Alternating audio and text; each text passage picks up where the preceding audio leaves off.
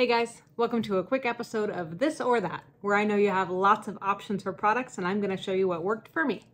Today we're going to look at two different baby gates. I bought them both in summer of 2021, and so they have been through some times with my family, and I'll show you how they look about 2 years later.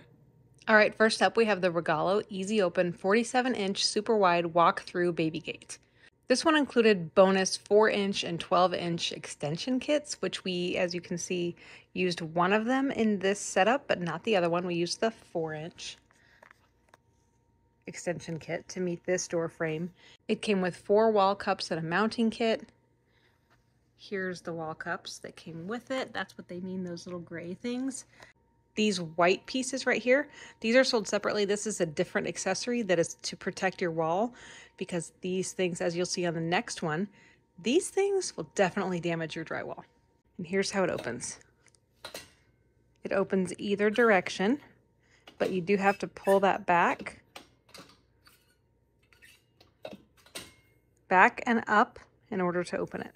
So it's nice that it goes both directions. There it is.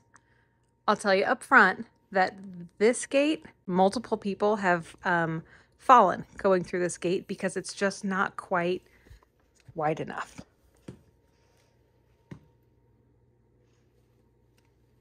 So you can see I fit through it.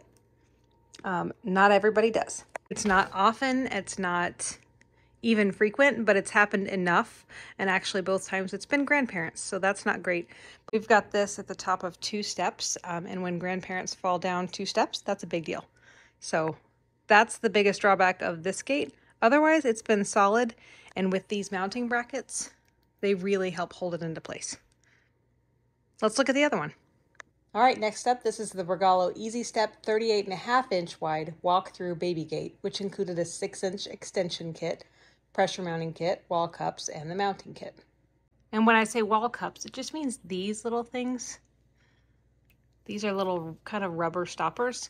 This screws back and forth to tighten up the tension, but see the drywall damage back there? When you don't use the protective little feet like I had on the other one, this is the kind of damage you get over the years from little toddlers grabbing onto these and screaming for snacks. There's no damage to the wood trim on the bottom, but the top on the drywall, definitely some damage. So once we uninstall these, eventually we'll have to repair that drywall, which honestly is not that big of a deal.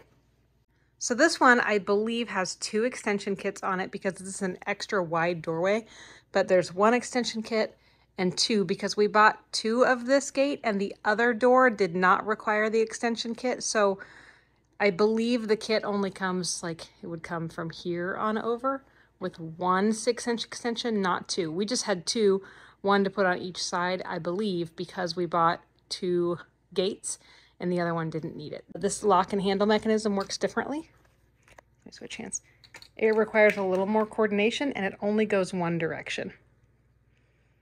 Because of the way this latch is set up, you can only close it one way. So you pull back on this, it's spring-loaded, push that down. You can still get through it one-handed, no big deal, but it just takes a little more coordination. The other one you have to pull and lift. This one you have to pull and latch. I think they're both manageable, and they both can be opened with one hand. This one we have not had any falls. This one just has a wider actual opening that you pass through.